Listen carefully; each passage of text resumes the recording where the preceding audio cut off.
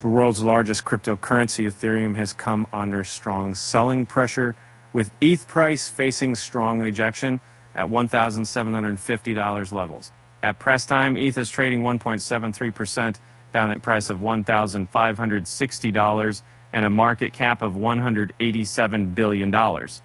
As per the on-chain data, Ethereum whales have continued to show major strength despite the strong selling pressure.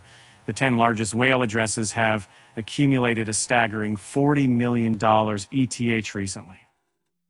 On-chain data provider Sentiment reported that the wealthiest Ethereum addresses, both on and off exchanges, continue to accumulate more wealth, while Ethereum's market value remains slightly above $1,570 present. Approximately 8.51% of all Ethereum is held on exchange platforms, while the top 10 non-exchange addresses collectively possess an impressive $39.22 million. However, amid the current selling pressure, Ethereum has been losing ground to Bitcoin.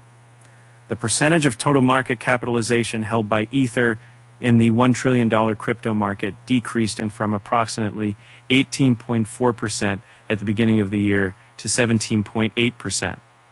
While the ETH market continues to drop further, the BTC market share has soared past 50%.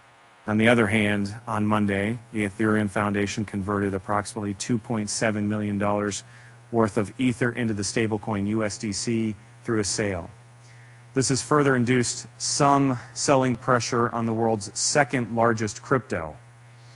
Crypto analyst Ali Martinez noted that there could be a major sell-off below 1530 levels. Ethereum is hovering above a critical demand zone. Keep a close watch, as a daily close below $1,530 could signal a steep correction ahead for ETH. Alley Property, October 10, 2023.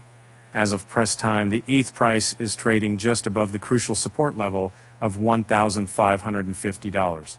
However, the relative strength index and the awesome oscillator indicators have both white-crossed below their respective mean levels at 50 and 0. This indicates a notable increase in bearish momentum.